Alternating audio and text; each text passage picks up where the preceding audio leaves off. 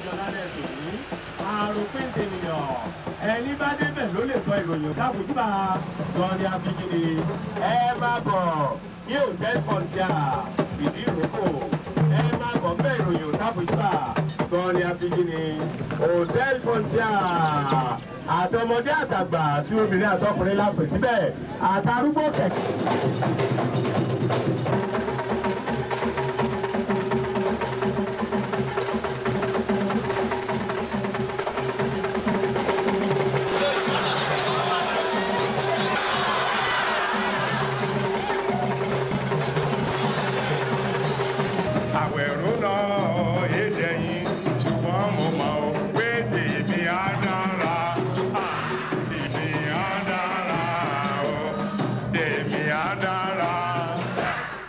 Meet Chief Hubert Ogunde, showman extraordinary and father, or Baba as we say, of the Nigerian popular traveling theatre.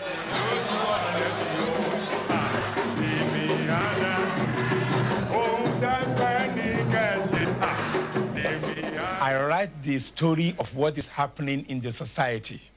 That's how I believe it. It may be social, may be religious, may be folkloric, and may be political, if you like. But to me, the theater is to reflect the age of the society in which we live. In this society of ours, it is not surprising that nowadays Ogunde is writing plays which bring traditional ideas face to face with modern life. Take Arukwintenia. This is a story about a king who has remained for many years without an heir. Now he calls on the priestess to help him.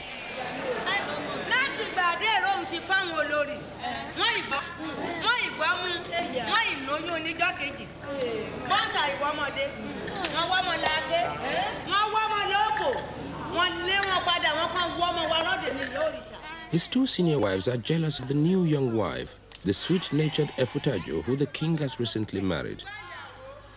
Forced to do a servant's work, she is told to fetch water so the more senior wife can take her bath.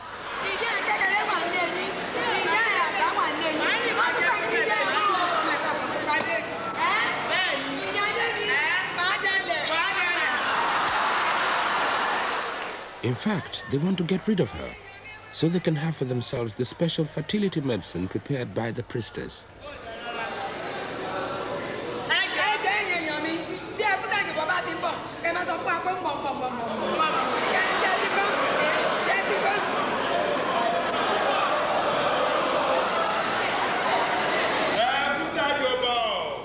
Later, the king calls his wives to him.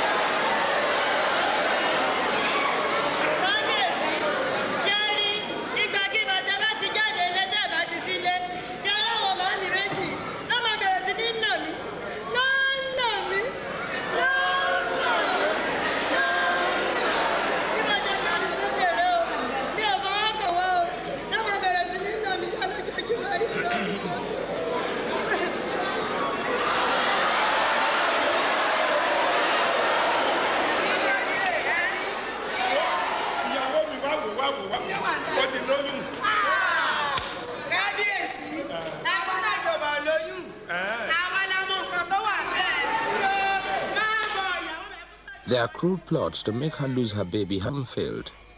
The two senior wives have one last idea.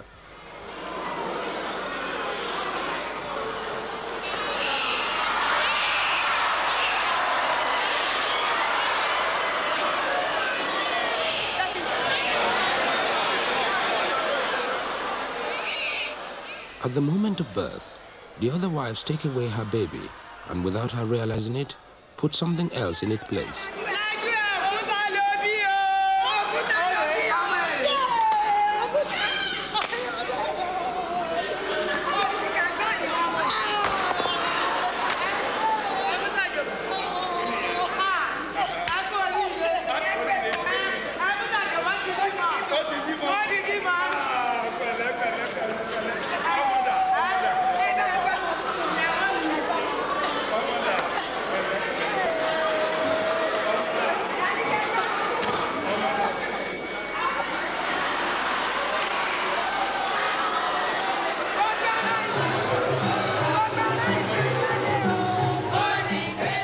So the people, terrified by this bad omen, this sign of the gods' displeasure, decide that poor Efutajo must be banished to the forest to die.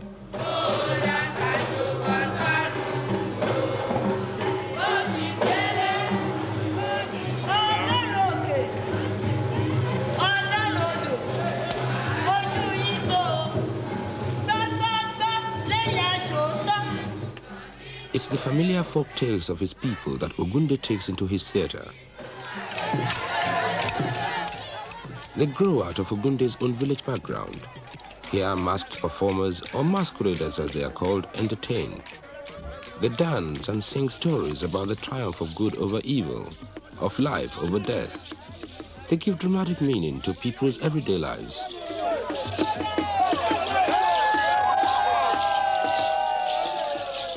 Here in the village, everybody joins in. This meant that when Ogunde established his professional travel in theatre, there were certain things people found difficult to accept. Then you can imagine what it would be to tell people to pay 2 shillings and 1 shilling to go and see a spectacle. To them, you don't need to go and pay to see a show, because the masqueraders dance in the streets free of charge. That was our traditional show.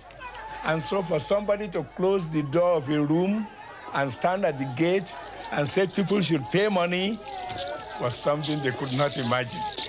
But gradually, those who did come to see the show went back to tell the people, oh, it was a good show, and they were coming and coming and coming. But no Nigerian is prepared to just sit and watch a show.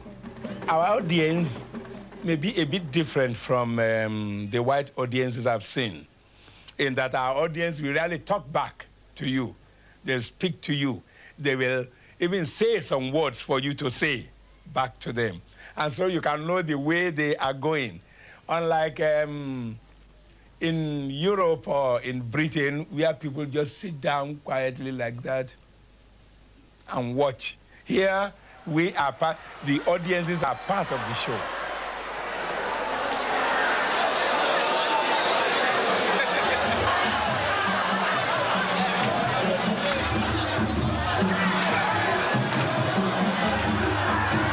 He relates to people. They love him for that. He does identify with them, not only, he doesn't try, he does identify with them. Ogunde's biographer, Mrs. Ebun Clark, lecturer in English at the University of Lagos. And you try riding with Ogunde in his car. It's a very dangerous pastime because all the public is shouting, Ogunde, Ogunde, and he's acknowledging them right, and he's acknowledging them on the left-hand side, and I have to tell him, look at the road, you know. He's popular because he's simple, a man without any pretensions whatsoever. Chief Ogunde is a traditionalist. Unlike most traditional Africans, he has a large family. His inseparable partner in caring for that family is his senior wife, Ibisomi, who takes responsibility for the household and seeing that the other wives, the children, the grandchildren, everyone contributes both to the family's domestic and professional life. For many years, they have lived in a large, comfortable house in the suburb of Lagos, Nigeria's capital.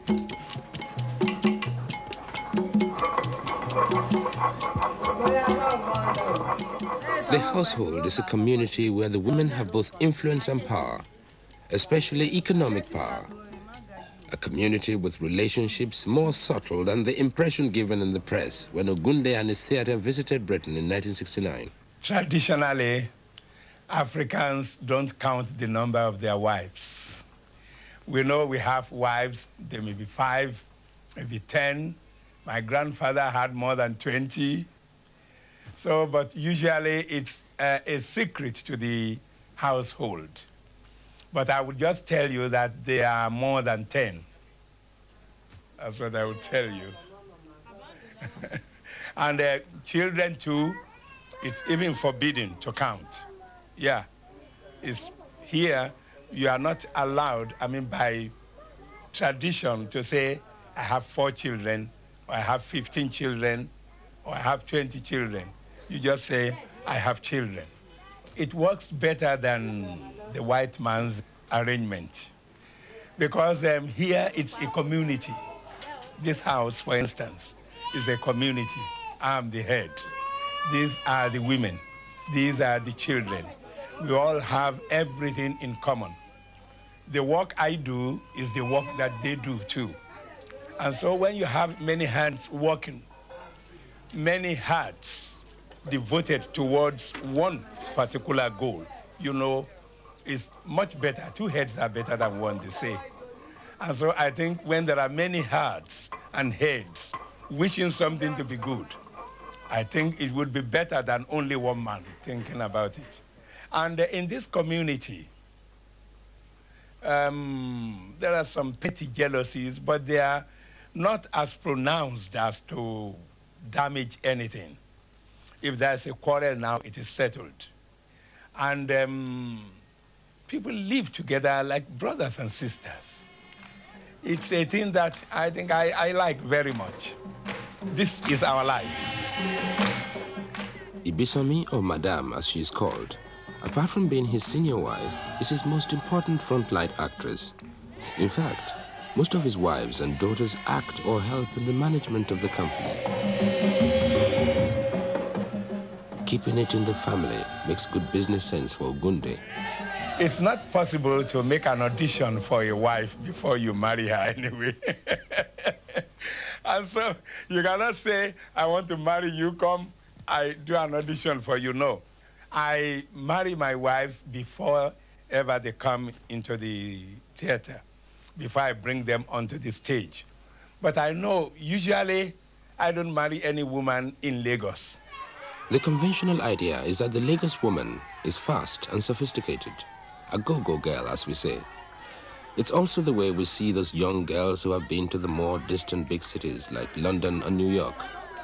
Ogunde's comedy, London Has Returned, satirizes the conflict of custom that can grow out of this. I think you don't come. Yes. Make you not come saluting our papa. Hello, Daddy. Hello, Mommy. Yes. Not the salutation like that, oh. Which kind of woman, you go lean down. Man, you go bend down. You go lie down like You don't know, say, here, in the Africa, traditionally, we dey talk. All you women, you go kneel down. What? You man, you go lie down. Lie down? No. That is, don't be silly, Mommy. When he meets a more senior or older person, Ogunde himself, a chief, will always prostrate. But it is not just respect for the old-style courtesies and customs that he considers when taking a wife. My custom is to go back to my village or to a very nearby village where I know dancing, drumming is part of our lives. And so you rarely would get a lady or a girl from that side who cannot dance and perform. When they were young, they will be telling stories by moonlight, dancing, clapping hands, singing. And so I've never got one that would be useless on the stage.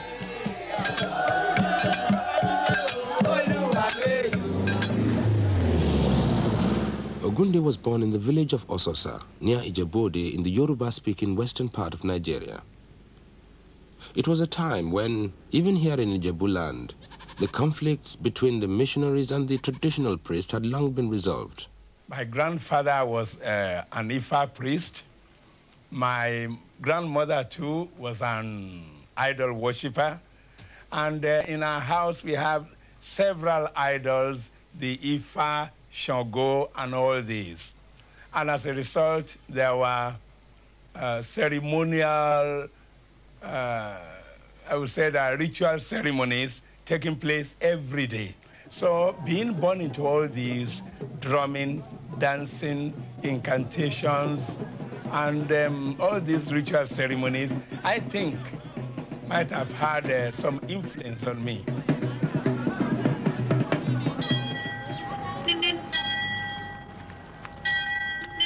My father was a Baptist missionary. In fact, he became a pastor. He was a churchman, an organist, and a good disciplinarian. And so I think I might have been influenced by both.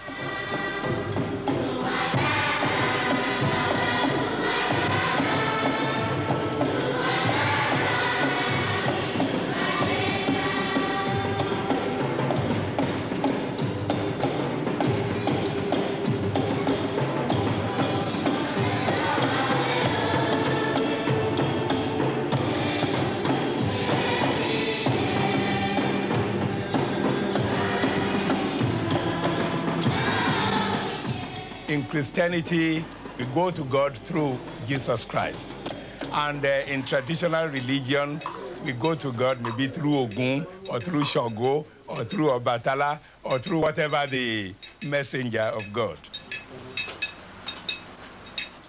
Often, the priest in traditional religion will also be a herbalist or medicine man. In the Yoruba language, he's called Babalawo.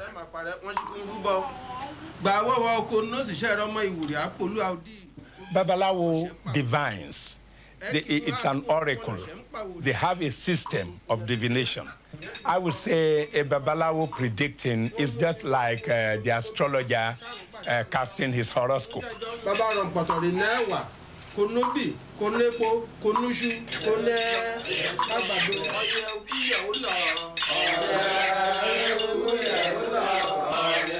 If you, maybe our belief, I don't know, but they will always come true. If it is not true, it couldn't have been in our life for so long.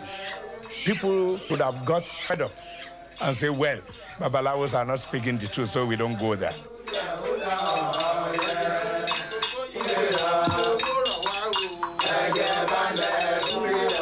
And if I bring all these together, I would say I'm a Christian. I'm also a traditional religious man. I believe in what we can say the African philosophy, which is it's the same thing in Christianity: do unto others as you wish them to do to you. That is my belief.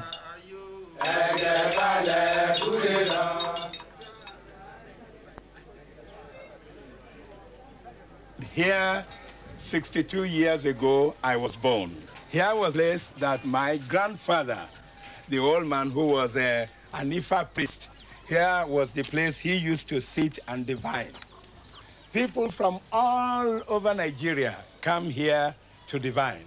From 50 miles, 100 miles, even 200 miles, they come here and divine. And he would sit here, and I would be sitting right there, and then the people who come for divination would be sitting down here.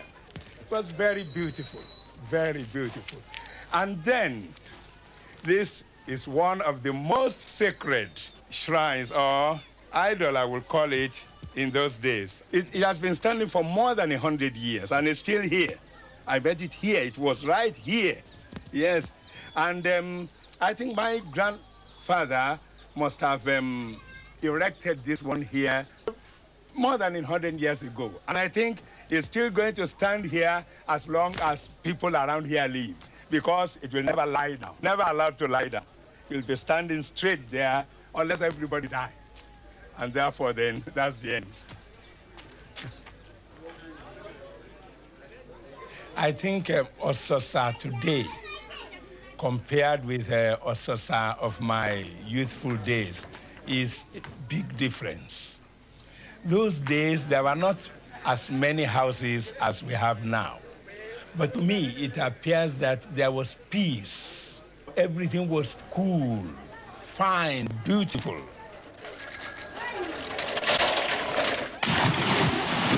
But now, nobody cares. Now, everybody in a hurry. Money.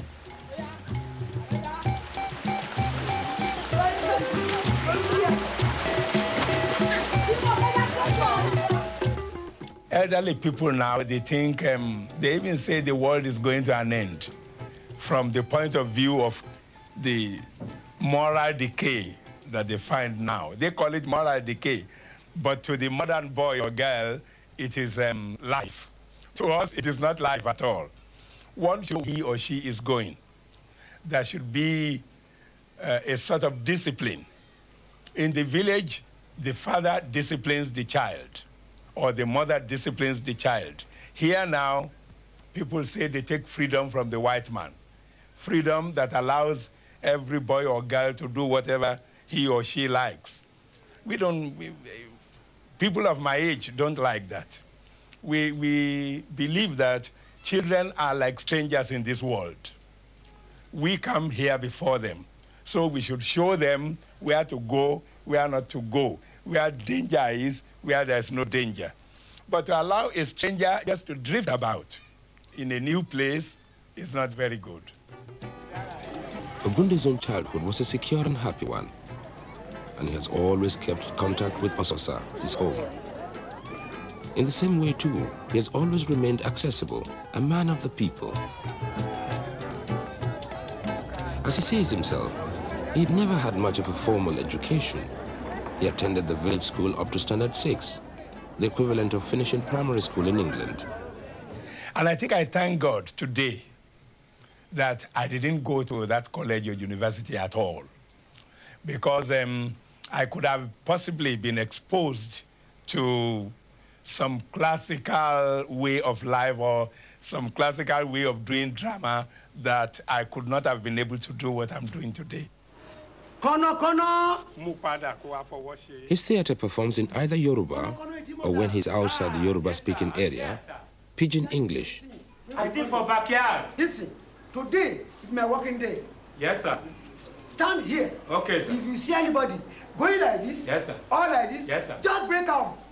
Okay. Here, 2 of his actors rehearse Highway Eagle, the story of a roadside thief who in this scene instructs his new end. Then you go show and say you be man. You go be a blow. If I be a blow, he say reply me, waiting I go do. Then you go tell him say you be proper thief. Then you come and give him double blow. Yeah. Okay. West African Pidgin is a language in its own right, and not just English badly spoken. Oga, that one, he go finish him. He go kill him pata pata. Stand here. One, yes, sir. Oh, Today. Oh, madam, good evening. How are you? Fine, madam. Well, now, who are oh, come on, madam. Come. Waiting. It be like say I know you somewhere.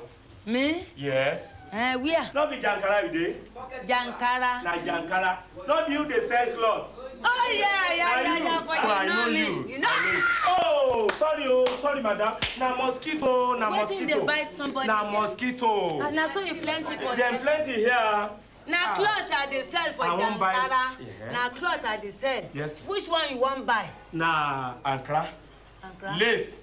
Damask. Anything you have. So you get money? I get money. Money is for my pocket. What's in the fall for my body? Oh, mosquito. Sorry, all my money don't fall down. Sorry, all my money don't fall down. I dey go. Okay, let's go. Waiting. Yeah, bro. Who be this man? You be you. You know him? I don't know him. Who are you? They tell you so this place, bro. This place be your house? Go back. Rehearsal of the police station scene in Highway Eagle. Why? Look at you. Policemen often turn up in Ogunde's plays, not least because, after being a teacher for a short period, Ogunde became a policeman himself. I joined the police force by accident. I was on holidays from Ijebu, and I went to Ibadan.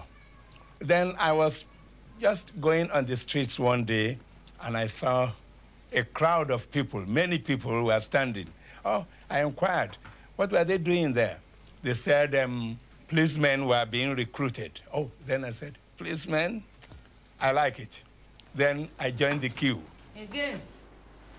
Go back again. About 10 minutes later, the superintendent of police came out and said, line up. And we lined up. We were about over 400 of us on parade. And so the superintendent came round, looked round, and then picked 40 of us out of 400. Then we sat to an examination, and 4 of us were selected. That was how I joined the police force. While in the police, Ogunde started to write religious operas and plays for various churches. he became much in demand and in 1945 decided to turn professional. The whole money I got when I was starting was £9. That was my saving for 8 years in the police force. So out of these £9, I bought raffia, bought drums, bought a small bicycle for £1.10 and some costumes, and I started. He put out an advert in the press asking for 30 charming ladies as actresses. 30. Can you imagine a new theatre asking for 30 women? And he got no response whatsoever. Then I put in another advertisement, wanted 30 lady clerks as workers, Ogunde, what was it then, African Music Research Party. And then the response was tremendous. Many people came, many girls came, even boys came. When they arrived for interviews, he then told them that he wanted them for, as actresses, so that most of them ran away. And some were removed by irate parents who didn't want their girls appearing on the stage and being considered as prostitutes, which they were in those days, not so much now.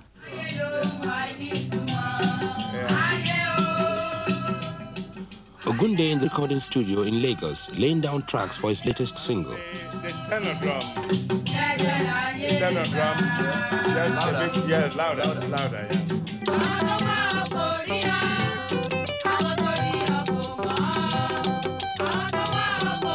Ogunde's theatre has prospered since those early days in the 40s, and others have followed this path.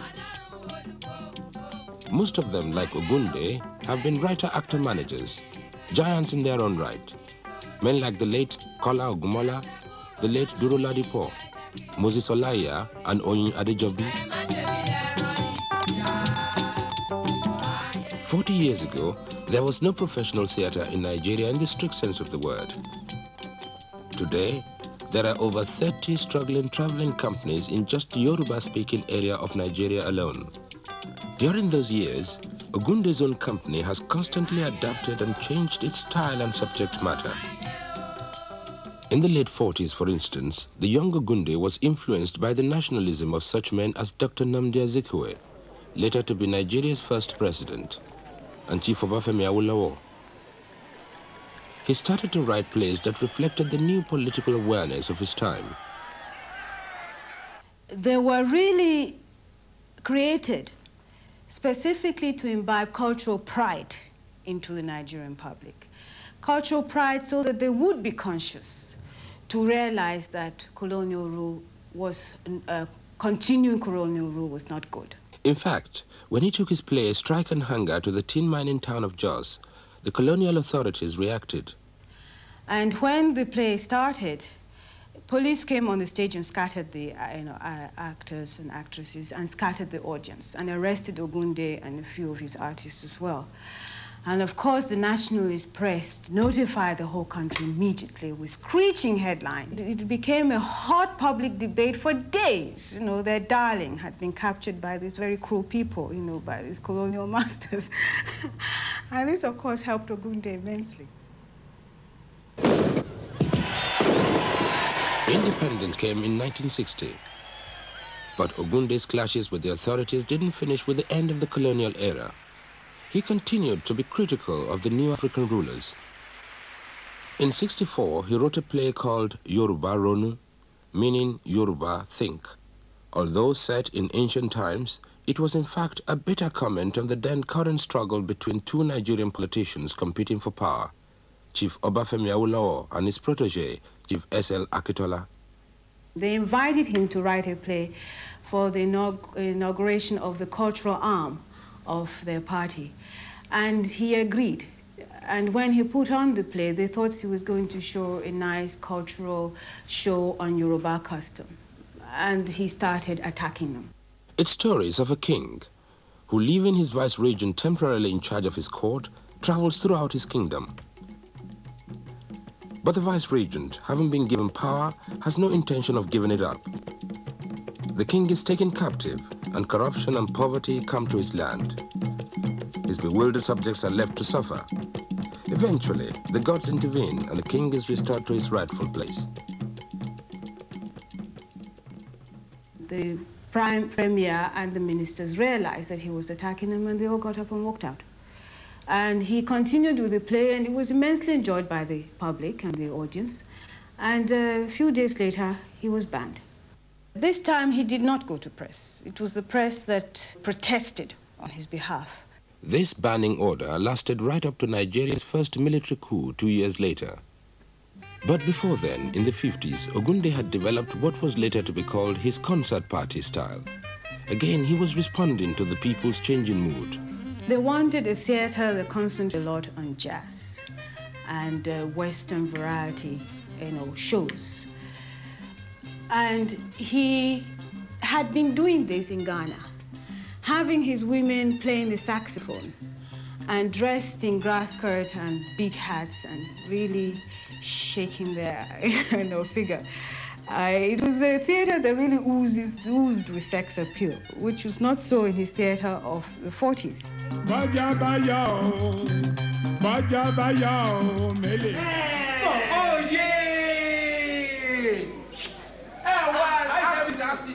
He put onto the stage a collection of contemporary rogues, bomber boys and good time girls, talking hip and local pidgin, reflecting the easygoing morals of the new city life.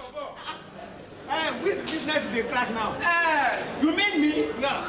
I'm importer and exporter. I don't get beer, but I supply them beer. That's of course. That is ticket change. Ticket change. Say your name.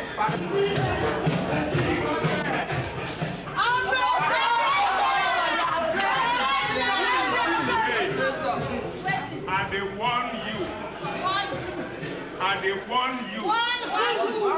All these things like this, what you they do? I warn you, say you know good. Will you go? Huh? Will you go? Go out. Push him out.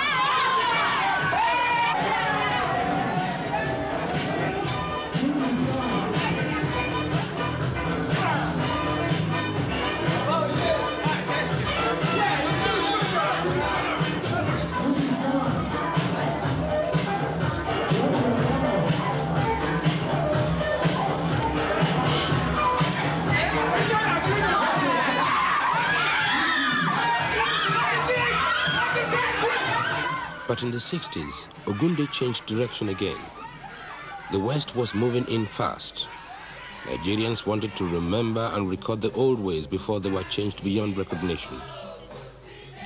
So we return to Aroquintenia, written in 1964. The sad tale of the poor Efutajo, condemned to exile in the forest for having given birth to a stone. We take up the story many years later when a strange young boy is found by the river and brought to the king's palace.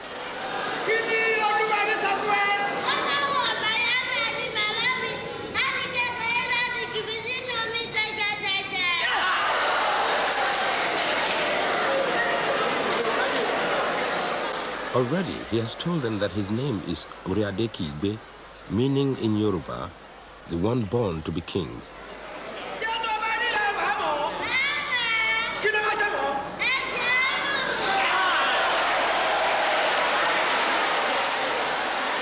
Shortly after, the king summons his people to the palace. The king's chamberlain insists that everyone should come, even poor Efutajo, who is brought in from the forest by 2 hunters. She is so changed that people don't even recognize her.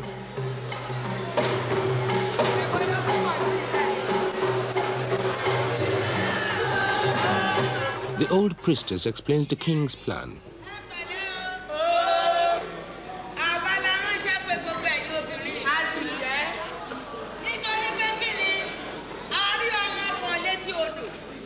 The plan is for all the women to prepare with their own hands a stew. They will offer it to Ogunde Igbe. It is hoped that through this, he will come to know his proper mother.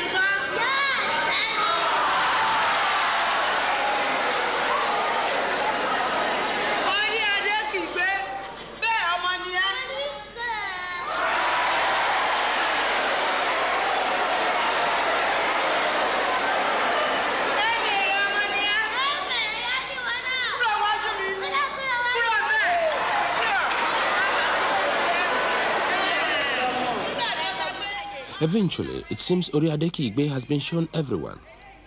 The priestess asks him to take just one final look.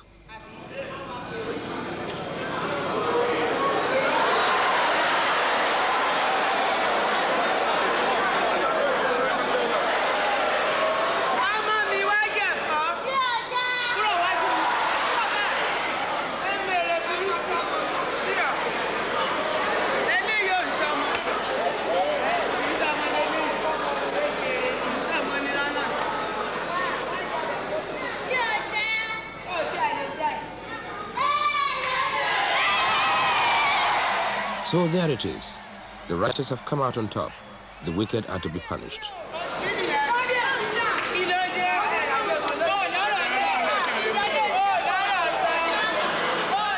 While the two elder wives are led away, Efutajo, now bathed and freshly dressed, returns to sing of how with patience and honesty we can overcome our misfortunes. A sentiment close to Ogunde's heart. In any venture, there must be problems. There must be difficulties, and then one has to persevere in spite of all odds. I think this has been the reason why I have been able to be successful up to this point. Because in my life, problems don't set me back. When I meet any problems, what I do is just ignore it and push forward. Apart from Sami, the other person most important to Ogunde's was Adeshiwa, or Madam Eko, as she will always be remembered by Nigerian audiences. The beautiful girl who left her studies to follow Ogunde and the life of the traveling theatre. I think it's the saddest thing that has ever happened to me in my whole career as a dramatist, because she was a frontline woman. She was always with me. And she was really very good, but unfortunately, we were to go to Ilesha to perform, and they were going ahead of me, and the lorry in which they were traveling had an accident, and she died. People even thought I wouldn't be able to survive it. They thought I wouldn't be able to continue. But after a few days, I thought she was gone, she was gone. And I have a goal. I have a mission to fulfill. If the death of this madam could stop the whole mission, it means it was no mission at all. If it was a mission and a career, nothing should stop me. So I continued.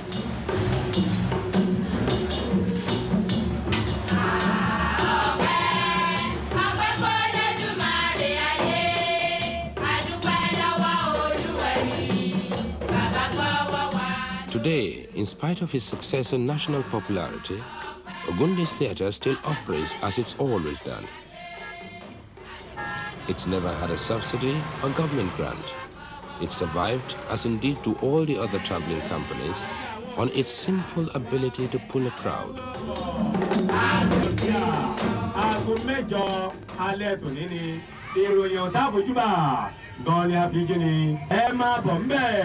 Hotel Fontia, la Hotel Fontia.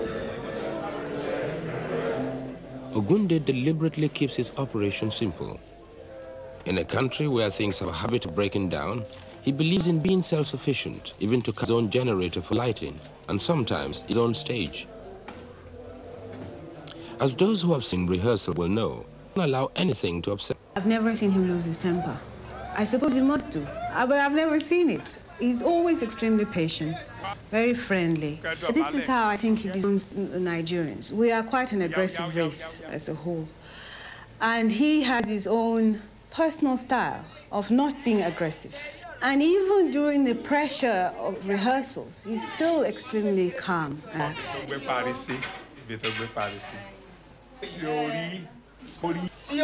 When it comes to business, it's as hard as steel. I think, in my own opinion, a good artist is not a good businessman. I think they don't go together. If you're an artist, you can't be a good businessman. A businessman has to go this way. An artist goes straight. And so I cannot call myself a good businessman. He's a very, very good businessman, a shrewd one. He's a good Ijebu man. All Ijebu men are known to be good businessmen. And he shows this in his dealing with customers, like the theater. The National Theatre was the venue for Ogunde's first feature film, the recently made. After it had been running a fortnight, Ogunde had a disagreement with the management on his percentage of the take. So he went projection box and removed his film. As a result, there was a riot in the theatre. He always insists on controlling his box office. He will not allow any outsiders to do so. And he then will hand the management cut to them, not the other way around. But Dagri, old trading port and one-time slave market, where tonight Ogunde is showing Aye in the local open-air cinema. Ogunde doesn't sit down at home and say, the theater halls are managing my films very well. He's too aware of Nigerian management to leave his management of his art to anybody but himself. He takes complete control. My film is in 35mm, and so I bought a portable projector. So when I'm traveling abroad, I took two of my wives with me, and they learned how to operate the projector. So when I came back, I'm going to show a film somewhere, be at the cinema house or in a school hall or even in a town hall. Then my wife will be there, my daughter will be there. They set up the projector, and the senior wives stand at the gate, collect a gate fee, and people can be exhibit. By that, been able to avoid detained by the cinema houses. And this isn't small money, we are taught. Oil-rich Nigeria has its own inflation, and the cinema seat costs about £2. But the Ogunde organization expects a return from other sources too. The family is there in force. Apart from managing the sale of soft drinks and refreshments, there are also Ogunde's latest recordings.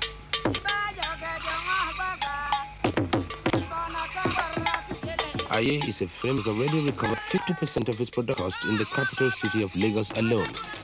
Now the rest of Nigeria is anxious to see it.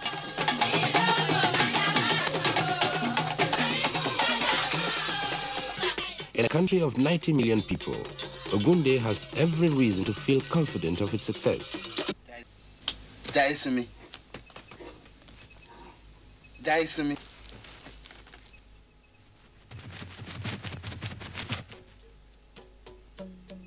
Aye is another traditional tale about witches and possession, divination and exorcism.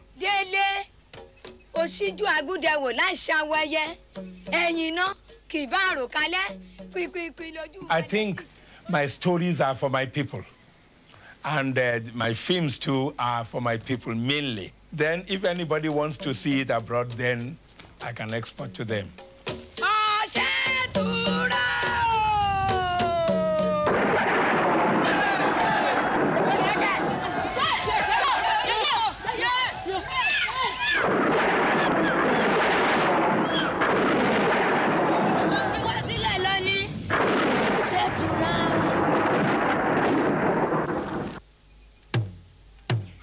Aye is a test of whether at the age of 62 he can start a new career as a filmmaker. The traditional African belief is that when you are to do something, you are to, when you have a mission feel in this world, you are the real one sent to fulfill this mission. Your assistance will be provided too by providence. We Africans say, when you meet a wife and you marry her and live long and there was no problem, or there were problems, you are able to solve them, we think everything has been prearranged by God. So I now know that because of what I'm to do in this life, my wives and my children have been specially provided to be my assistants. He's also very conscious, also very caring about his society and about his country. And he feels that even if Nigeria is fast changing in its mood and in its tastes, that he can still be the spokesman for his people.